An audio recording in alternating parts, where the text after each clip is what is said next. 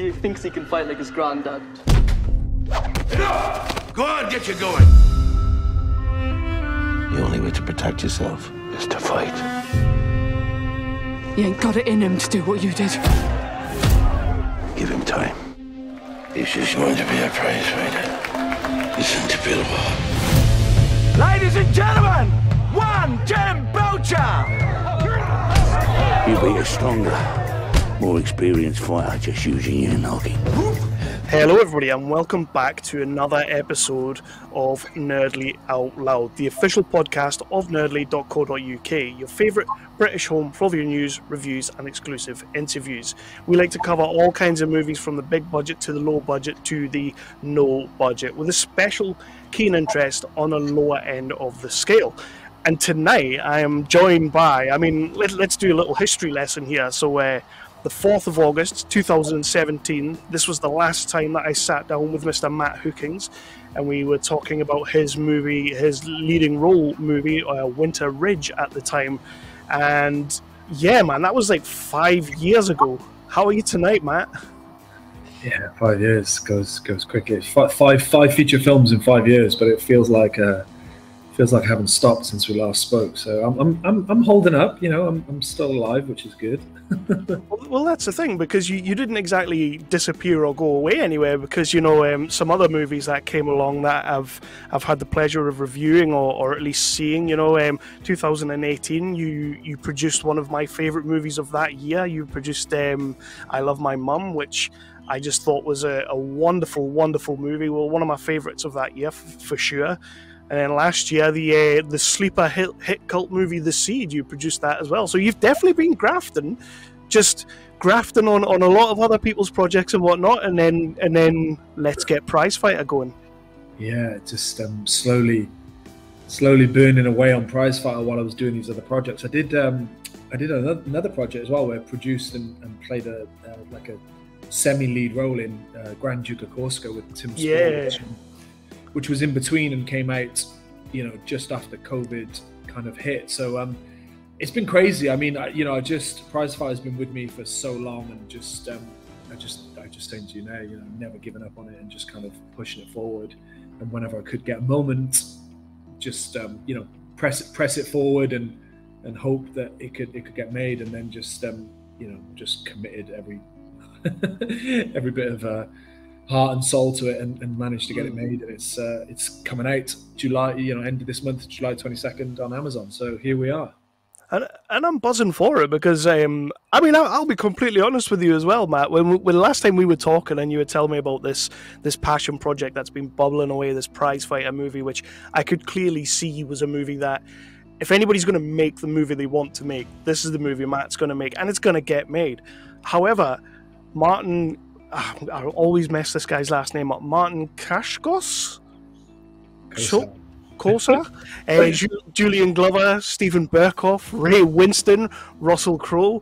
Were these names in your head when you first told me about this movie?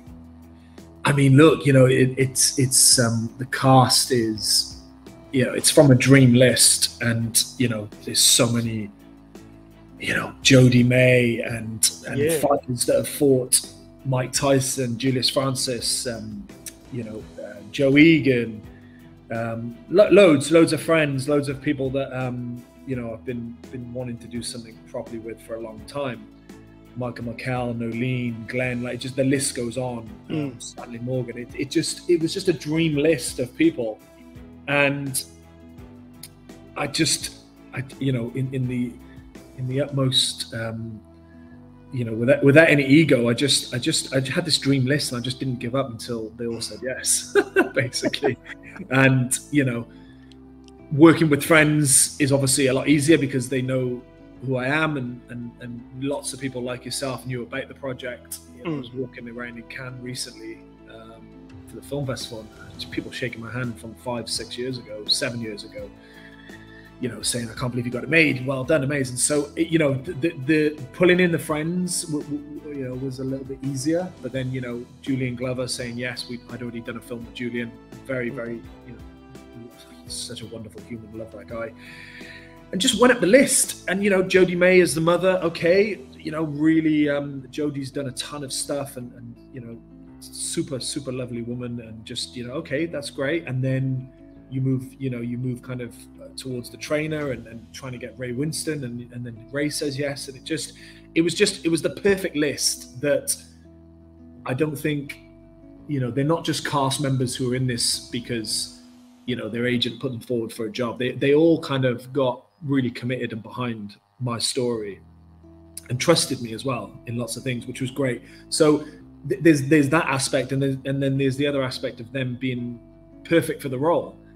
You know, you see a lot of films where you see a really famous person, or even, you know, someone play a part that you just don't know why they're not right for it, or they could have just done that for the money, or for different reasons. But, you know, these people, they all just fit so well into these roles. And having Ray Winston as a bullshit London, you know, boxing trainer from the 1700s, you know, Ray was an ex-cop.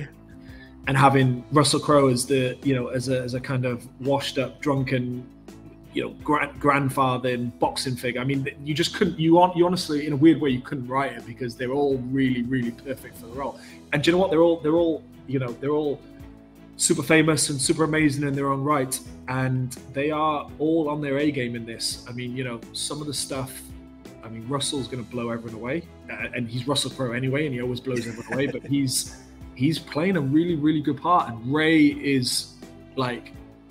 Ray Winston in this film is phenomenal. Like, he has done, you know, Ray's done a lot of stuff, and he's done some really interesting sort of stuff that, you know, veers away from his, you know, sort of usual stuff that he does. But he's just phenomenal. Everyone is really on their A game in this film, which is a nod to them. And, you know, being me playing Jem and being at the front of it, trying to also match it is was obviously a challenge, but also excitement at the same time.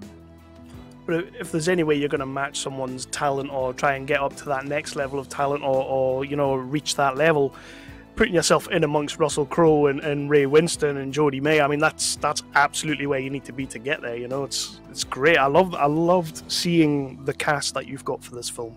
Yeah, it's. I just keep saying to people, just keep strolling down that IMDb, because when you think it's going to stop, you just think, oh, it's that person. Oh, it's that person. It's you know, they're really great. And everyone brought something different. You know, you step on set with someone like Julian Glover, who's just he's just a veteran, and he's just an absolute legend. And then you know, Marton Kosak comes in, and he just lights up every scene. He always does anyway. Even Julian looked at me the first time I saw it, and he went, "Who is that actor? He is phenomenal." And he just turned on a scene, and then doing scenes with like Stephen Burkoff. I mean, you know, he just that was really an awe moment, actually. You know, a lot of famous cast, a lot of really cool people on the film, doing a really intense, you know, kind of prison scene with Stephen Burkoff was just like, wow, this is what the art is about. And then, you know, Ray has a really nice sense of humor, and the way he looks after you and helps you is really nice. And you know, and Russell's presence is just it's phenomenal. He just completely owns it. And just everyone was really kind. Everyone was really kind and nice. You know, working with Jodie as well was incredible. I mean, yeah, just really lucky to be blessed with a cast that I had a dream list of going to. I mean, they didn't all say yes at first. Had to kind of go back and push a couple to say yes, but yeah, just ended up with the dream cast. Well, I mean, enough about them, because we can talk about them all day, and we will a little bit more. But that I first heard about this movie 5 years ago, as I've already said a couple of times now. But this movie's been living with you for a good 10, 11 years. You know, like the idea of Prizefighter and the story of Prizefighter. What was it about the story of Jem Belcher that made you want to tell it? And also, kind of like, what was it that made you think that you should be the one to tell it? Yeah, it's a good question. I think there's a lot of things that drove me to this. I mean, first of all, I didn't pick up the story and just went, okay, I'm going to write about this guy and I'm going to play the lead. It formed and developed over time. The first part of the question on why Jem Belcher, I was drawn to this guy's story who, you know, no one had heard anything about him, not even die-hard boxing fans. He's a very unforgotten hero. of his time.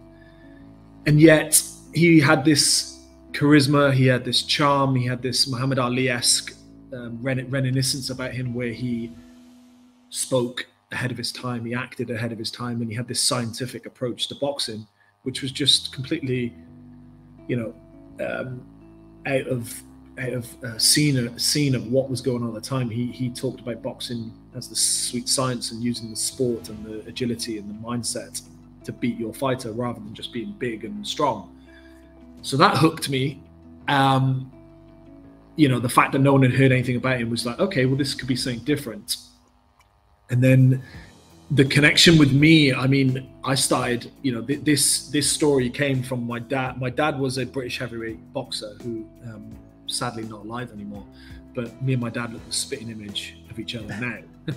And someone came up to me while I was filming on set of a Russell Crowe movie, which was quite funny, quite a sort of, full circle. And they thought I'd look the spitting image of my dad, and was reading this article in a newspaper about my dad and what he was doing during the 1980s. And next to this article of my dad was this slide about Jem Belcher's little piece that, talked about Jem's life. And I just got hooked by that straight away. The youngest ever champion at 19, blind at 22, and dead by the time he was 30.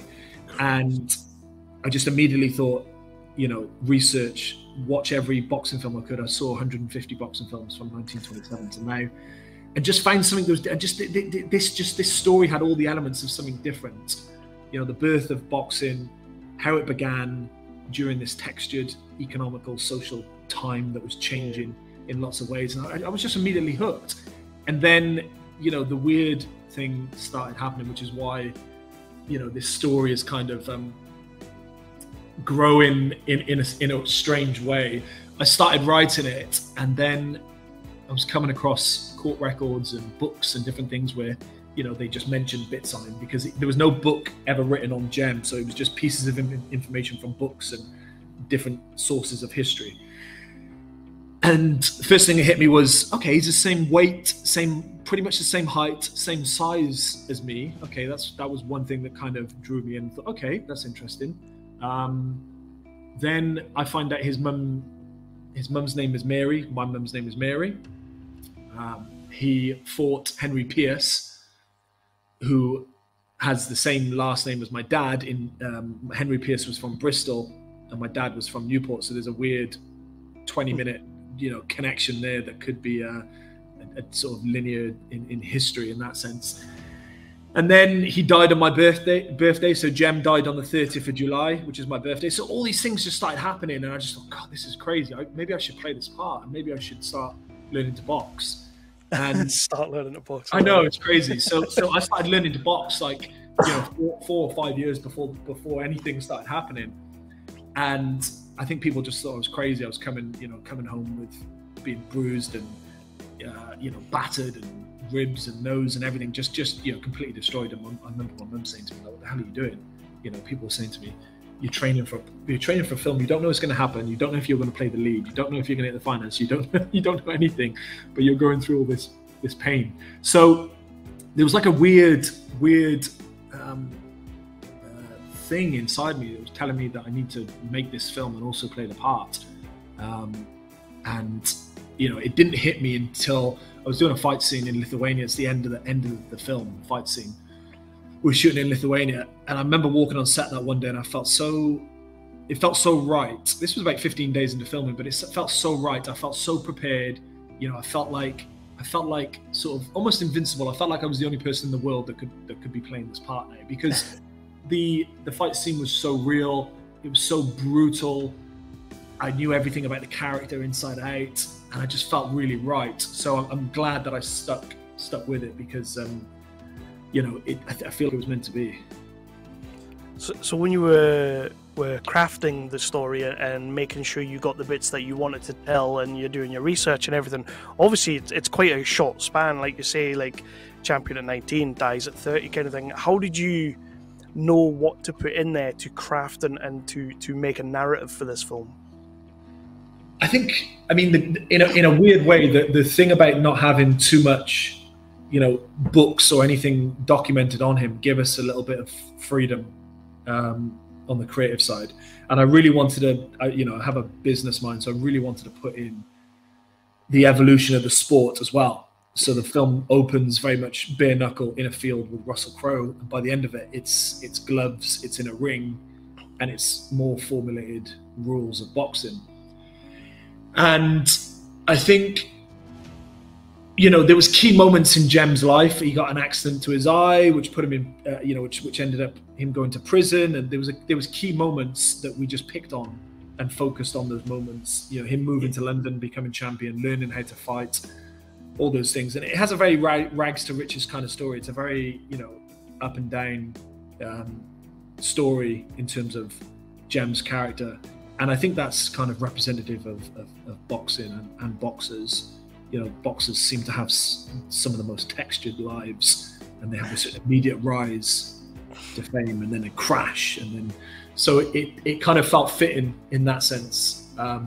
So the core, and and then you bring in the emotional side. The core root and theme to the story is Jem basically wanting his mum to support him and understand why he fights, what he's doing it, and kind of be by his side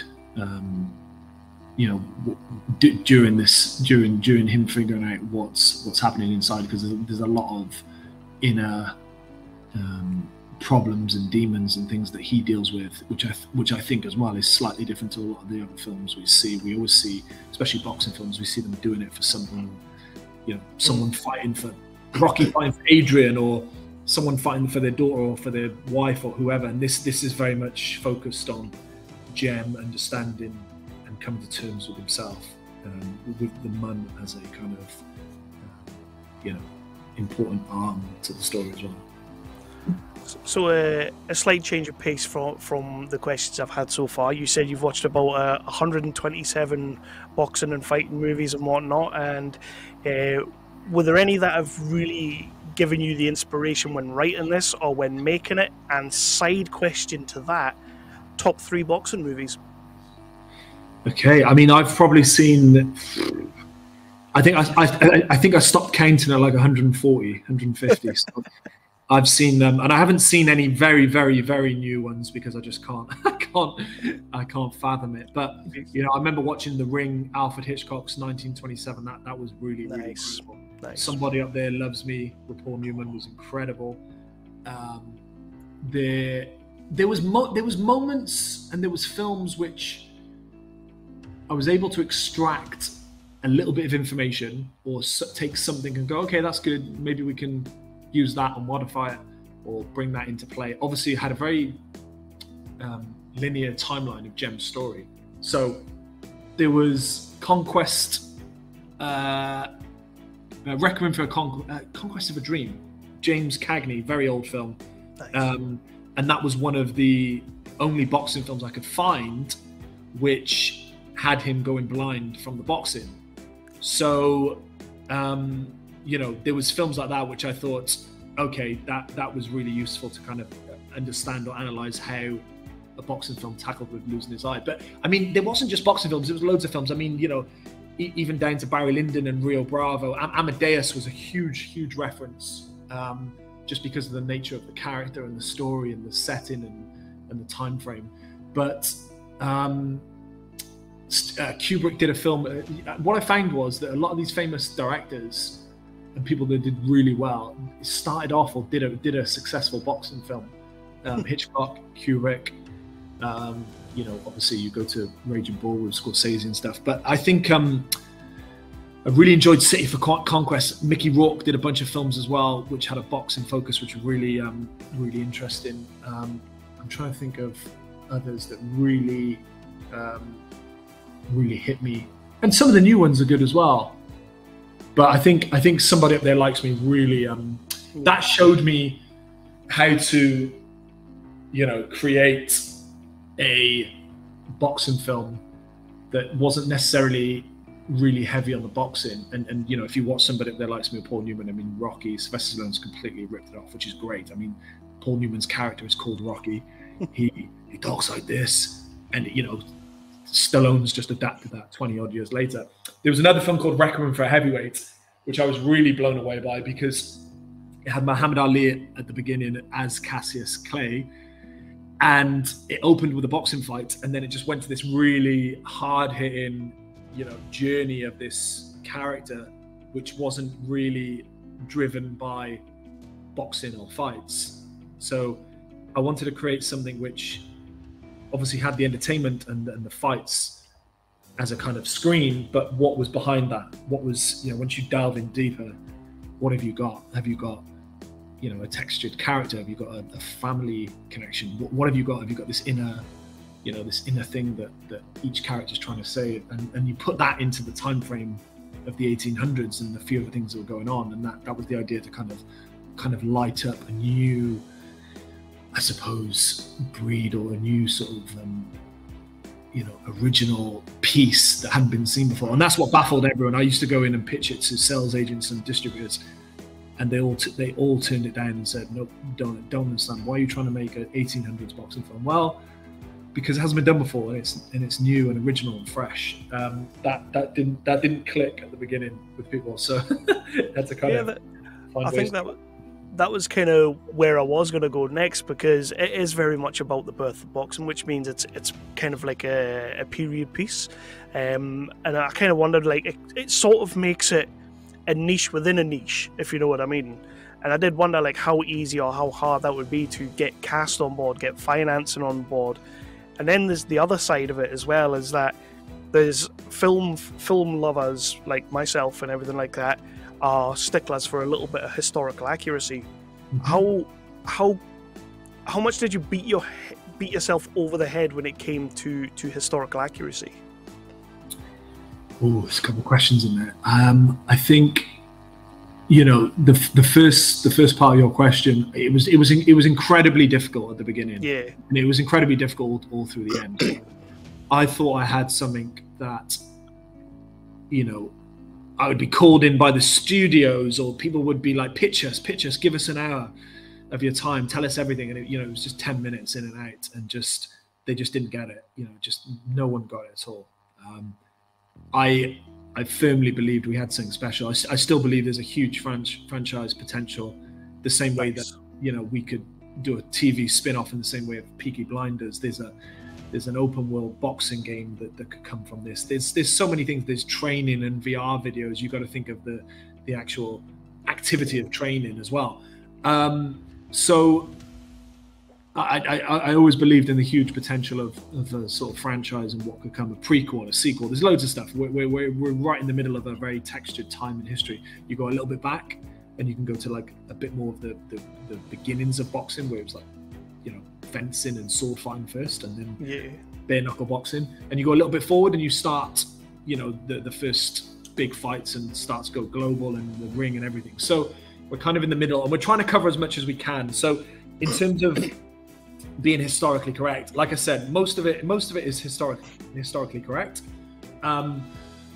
We were able to, like I said, I was able to have a little bit of freedom. First of all, I was able to have a little bit of freedom because there were so many different things that was written by Jem that was even contradicting, even dates on his fights, his age. I would read something that said he fought on this day, and something that said no, he fought on this day. So I knew then that, okay, there's different resources available telling us different things. So you have to, when you're making a film, you have to have a little bit of creative freedom from the beginnings. But it was quite, a tight, 95-page script that covered, any sort of Jem historian would be like, okay, they covered the main aspects of his life. I think in terms of the second stage of historical accuracy, you've got to remember, when you bring cast on board, they always add their own. They always add their own bit to their character. They always add their own take on things. And as a film is made, it just evolves, and things naturally become more or less. And I suppose part of my job, not just as the acting, part of my job was trying to keep a controlled lid on certain things where people wanted to go off say a bunch of things that didn't need to be said, or had already been said the day before. But at the same time, letting that flow as well, because when the cast that we've got come up with ideas, they're usually going to be great. So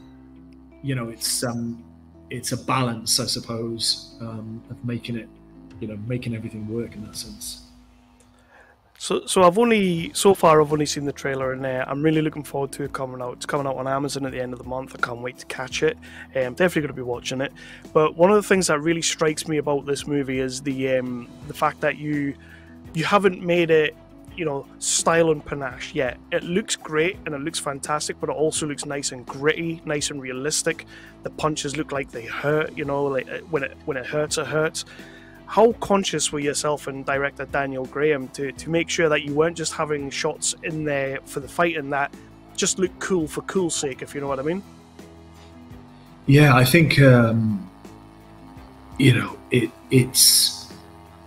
it couldn't be clean and sort of fresh and just too polished, because otherwise you're misrepresenting history in a weird different kind of way. Then that's also, and I think that the nature of the story, we wanted to get down and dirty with her a little bit and just show the dark side to that world, and it changes as we move into different locations. And when we first go to London, it's very, very warm and very sort of tempting and orange, and then the prison is very grey and dull and dark.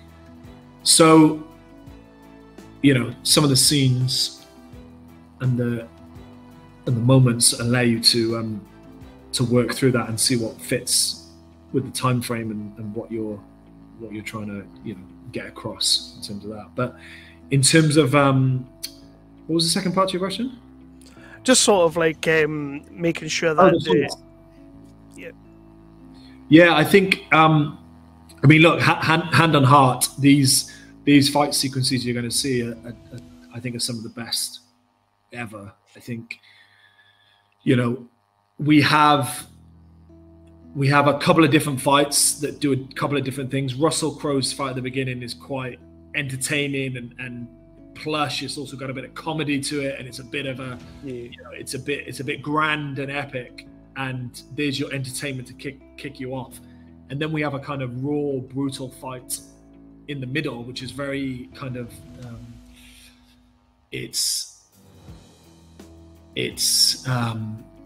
you can feel it, you can hear it, the creaking of the wood. It's open, it's in it's in the front of a outside daylight, it's open in the front of a house, so it's you can feel it. And the end fight is incredible. I mean, it's me having a real fight with an ex-boxer, Ricky Chapman, who played an amazing part, because he wasn't an actor and stepped into this role as a boxer and an actor, and we just wanted it to be as real as possible. So the end fight is the things that you think, ooh, was that real, or was that feels it's that. And like I said, we've just gone way further than I think any other film has in that sense. I mean, we were absolutely battered, absolutely battered, and screaming at each other, come on, give me more, hit me harder, hit me full on, come on, getting back up, getting hit, doing it again, come on, hit me harder. It was really brutal. I mean, for the cast and the background artists that were watching, it was just, you could just see the looks on their faces. They were just like, what the hell going on? I mean, I don't know if you ever saw the footage on Graham Norton from Creed of Tony Bellew hitting the actor, and it's like you see like a one real punch, and they warm up like this, and then he goes, and they're like, oh, that's terrible.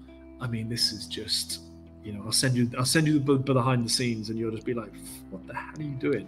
It was. So you guys super hurt each other. I like that. Yeah, man. We bruised ribs. We were absolutely exhausted.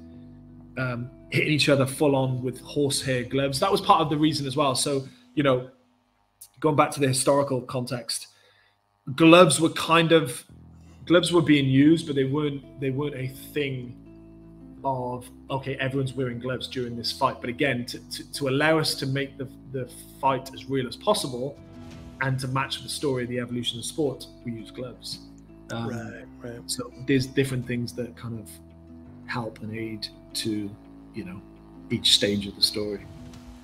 So one thing that I always kind of wonder is that when you're doing fight scenes like that, and obviously they're choreographed and whatnot, and how long did you work with your co-star in getting that fight right and making sure that it hit the way it was supposed to? It was tricky for me because I had to learn about 4 or 5 fights, and just because of my multitude of roles, some of them were really prepped and some of them weren't. So you had to kind of be a little bit inventive and creative on the day. I have a wonderful stunt coordinator who, really helped bring the whole film together. Actually, Steve Dent, he's done everything. He's done loads of Marvel films. Oh, yeah, that's a name I know. Yeah, he goes way back to Gladiator and Titanic. So he's done loads of stuff in the stunt world as a stunt performer and a stunt choreographer. Yeah. And he's a very, very dear friend, and he just helped bring it to life. And I just told him I wanted to be as real as possible. So there was a certain amount of stuff that was choreographed and rehearsed, and some of the stuff we had a nice period of time. Some of it worked really well, not having too much time, because it added that little bit of spontaneity and I hit, or shit, that wasn't supposed to happen. But yeah, I mean, we wanted it to be as real as possible. Obviously, we didn't want anyone to get hurt, but we understood that, especially that end fight, for example, that that just had to be full on. And we spent 4 days shooting it, I think. And yeah, we had the end fight was the most. It had the most amount of real hits because it's the only fight that has gloves, but it has a story to it. It has, one round signifies one thing, another round signifies another. Maybe Jem has one up, then Henry Pierce has one up, then they both are equal, and one knocks the other one out, and the other one knocks the other one out. So there was a nice story building off the back of it that, I just really think has a story within itself. I think if people just really watch that fight, you'll be really hooked on it, because it's a really moving piece of work.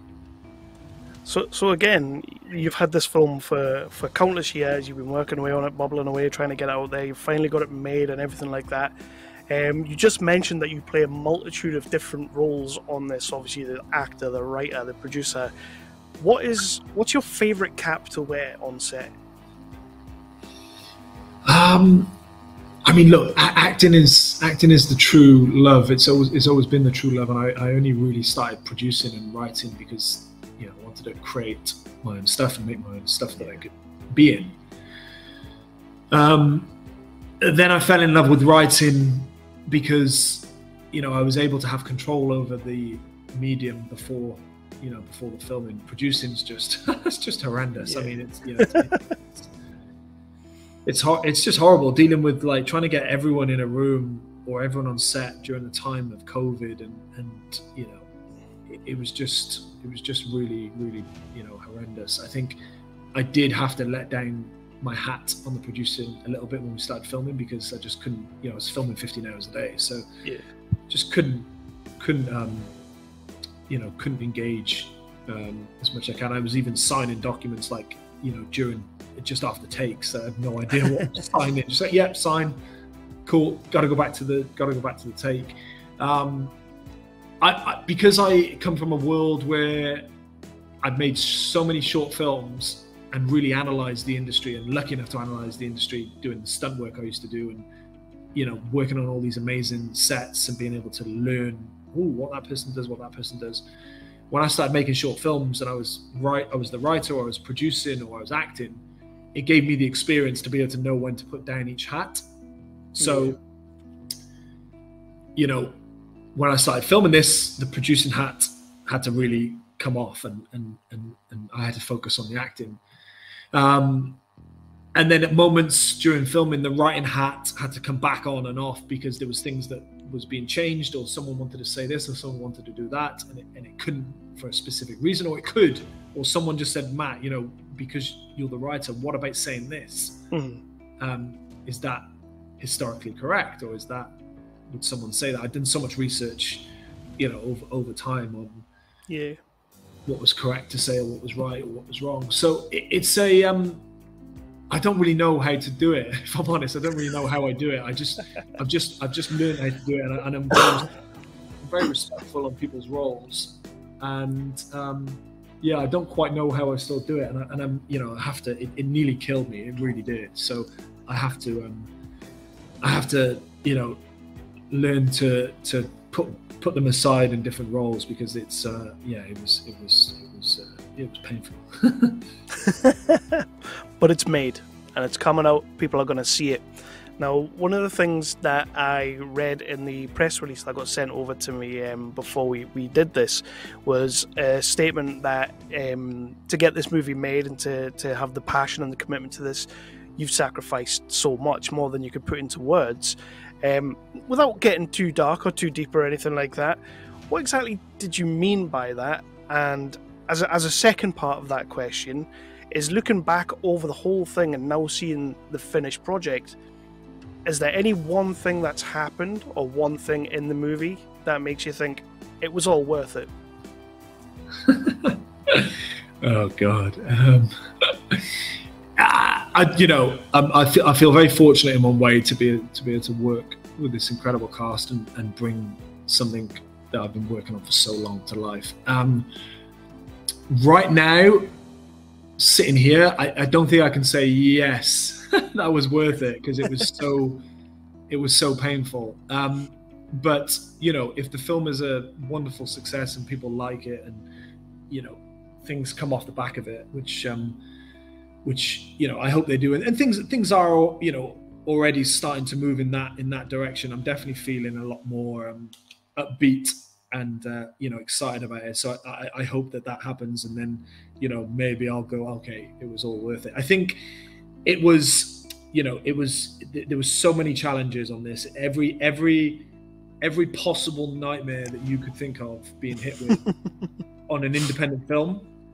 You know, trying to work with a studio A-list cast, we just got hit with, and so many changes, so many different emotions up and down, you know, rehearsing and learning all this amazing stuff that felt really great, and then going to find out that, you know, we'd lost loads of money, or we couldn't, you know, being told to shut the film down, or this and that. It was just a real mix of emotions, and you know, I went through just a really tough time, you know, of just trying to keep this movie alive.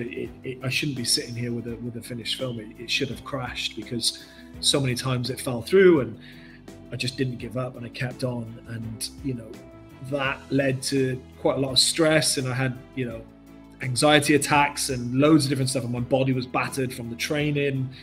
My mind was, you know, physically and emotionally drained. So it was a really, really, you know, exhausting experience on my whole body, which I don't really know. Like I said, I don't really know how I'm sitting here with a finished film.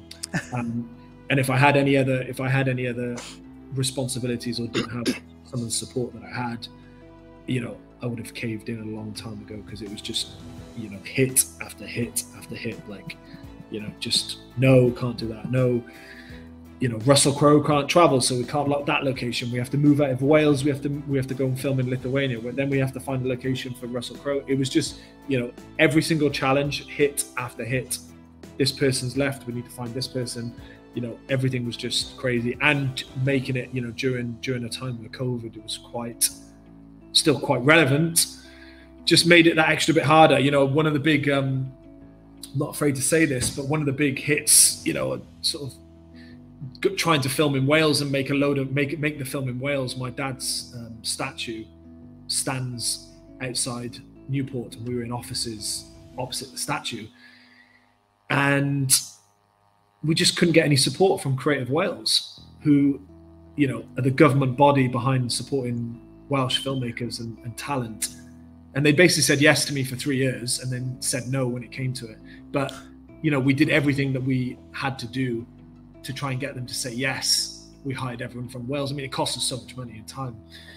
And, you know, obviously being told that they're not going to support. We were spending a lot of money there. We were bringing Russell Crowe, we were bringing Ray Winston, and they just said no, because I think they were putting money into Star Wars or some other major stuff that was just, you know, just part of the system. So when you get hit with stuff like that in your own country, in your own place, it's a bit of a like, ugh, you know, why am I doing this kind of thing? And it wasn't a lot. We were asking for, you know, peanuts compared to what, you know, what they were given elsewhere. So it was just hit after hit, movement, ups, downs, yes, no's, you know, and it just became incredibly tough in every sense. I mean, that's why I asked. I don't want to get too dark or too deep or anything, but I'm always so impressed because so many times over the last 7 or 8 years that I've been doing this podcast, I've been interviewing people, so many people that I've interviewed that have talked about the passion project or that film that they are going to make. And then for whatever reason, sadly, it never comes to be. And this is one of those movies that when you first told me about it, well, the first time we spoke for Winter Ridge, like I had a sense of that movie is 100% getting made. And yet it's taken 5 years, but it's made and it's coming out. It's got a hell of a cast. It looks like you've done a hell of a job. So I wanted to ask that question because I think you deserve a lot of props. You've got this movie made and I can't wait to see it, man. It means a lot. Thank you. That's very kind. I mean, Julian Glover quite often laughs and he says, you know, you told me about the film and I never thought you'd get it made. You know, I told him about it sort of 8 years ago, I think.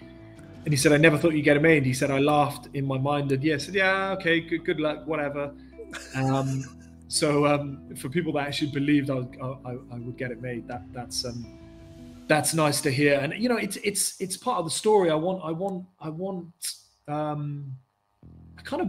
people to know. I want to help people. I do not, and I mean this really, you know, from the bottom of my heart. I really wouldn't want this experience to happen to anyone else because it was really, really tough.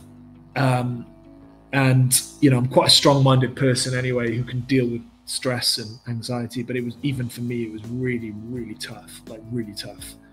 So I think, and I hope that you know, the story, in the same way as Rocky, you know, Rocky's success comes from knowing that, you know, the film is great, but also the success comes from knowing the backstory, right, of how it got made and how he never gave up. So I hope it kind of inspires people to keep going and try and, you know, make their dreams. But I also hope it inspires the industry to change a bit. I hope it causes a bit of you know, disruption, because there's just things in the industry that are not in place, which, you know, should be in place. Yeah. And if they're not in place, just say no, or say, you know what, we don't have this, or we can't have that. It's not always about money. Sometimes it's just support. Some people just need a bit of love and encouragement. And I wish people would just say no instead of like yes, and then no. You know, it needs to open up a bit of transparency and honesty in the industry, because otherwise, you know, these films are never going to get made. And I keep saying this to quite a few people. I said this to the beginning with sales agents who, you know, turned it down, and I just said, I'm never going to be in this opportunity again. I'm never going to make a low-budget independent film with an A-list cast that looks like it's been done by a mini studio. It's never going to happen. I'm never going to put myself through it again, and it's never going to happen. I'm never going to get Russell Crowe, Ray Winston, these people in a film of this scale again. It's not really been done before. You know, there's two films that come to mind, and that's Rocky and Good Will Hunting, and I'm certainly never going to do it ever again. So we need to you know, encourage people and change a bit of the, I suppose, structure of the industry to help people who have really good ideas and really good stories that need to be told. I'm absolutely with you on that one. Absolutely with you. It's a story that I hear too much of, and I hate to hear it, but I'm glad to see that this story's got a good ending. We're going to be seeing this movie very soon. It hits Amazon Prime the end of this month, I believe. Yeah, 22nd July. 22nd of July, so everybody set your calendar. We're all going to be watching it together. I might do a little watch party on Twitter, I don't know. Let's see. But before we go, man, give everyone a little bit of an elevator pitch for why they should see the movie and, why they should watch it. Yeah, so, I mean, you know, it's an origins story about the birth of boxing set in a time period with all this textured, historic, economical, social change, with a lot of excitement, a lot of ups and downs. It's entertaining. It's even got a little bit of comedy from the likes of Ray Winston and others, and it's just good. It's just a feel good movie in the sense of, you know, the story and bringing back a forgotten hero. You don't have to be a super excited boxing fan to watch this film. There's lots of things in it that appeal to lots of various people, and like I said, the historical context and the period drama just adds a little bit of a little flair to it. So yeah, it's good. Enjoy it. You've got Russell Crowe, you've got alcohol, and you've got fighting. I mean, what more could you possibly ask for? Oh, don't start on that. The trailers trend for the first couple of days because the numbers just blew up, and it was everyone talking about Russell Crowe fighting around the world. Oh my God! From South Park. Oh, that's awesome. At any point though, at any point on set, did you go up to him and say, "By the way, this is going to be better than Cinderella Man"? We did speak about Cinderella Man. I mean, yeah, Cinderella Man is a classic. I forgot to mention it earlier, but you know, it's a really great film. But no, he was telling me about his stories of his training side of it. But no, nice. I didn't have the confidence then to say it's going to be better than Cinderella Man. But you know, it's right, Matt. I'm going to wrap this up now. But first of all, what's next once this comes out, or is it just a case of making sure we get people to see this? And where can people find yourself on the old social medias and whatnot? And we'll start wrapping out there. Yeah, I mean, at the moment, I'm looking at and exploring a few potential spin-offs, TV series, a female TV series, and a few things off the back of it. Because I think there's a lot more of the history to be told, and there's a lot more really interesting and cool characters. And I think if a studio or a big streamer really gets behind it, we can really do, you know, we can do the next Peaky Blinders or the next, you know, Sopranos in that sense. Just has that sort of that quality of characters and stories. So I'm looking at that. There's a couple of other things. I mean, I really should be taking a break and sort of fixing my own my own body. But you know, we'll see. We'll see how this is received and how it plays out, and just go from there. And at the moment, I mean, I came off social media a year ago because I was just crazy busy. But we're back on through just mainly through Camelot Films now. I'm using Twitter a bit more, just warming back up into the social media land. Once you come off it long enough, you kind of it's quite hard to get back on it. So you can find us all on Camelot Films, and we're releasing exclusive content. We're actually doing an NFT collection as well, and a few other key things that's along the way that's in relation to the film. So look out for that. And yeah, everything's just kind of being run and posted on Camelot Films. Well, Matt, this has been absolutely fantastic. I couldn't believe it when when the email came through and everything. I was buzzing to see that the film had been made and that it was coming out and everything. But then I went straight back and I knew we were going to be chatting. So I went back through my archives and I was like, 2017 was the last time I spoke to Matt Hookings. That is mental. But I am buzzing to see this movie's coming out. I can't wait to see what else you've got going on after this as well, and hopefully it gets received well and everybody watches it. And we'll be doing everything we can over at Nerdly to push this out. Reviews, trailers, everything like that. We'll push out as much as possible. But more than anything, it's just great to speak to you, man, and it's great to see that you got this movie made. Yeah, man. Thank you so much. It's great to speak to you again, and thank you for sharing the love.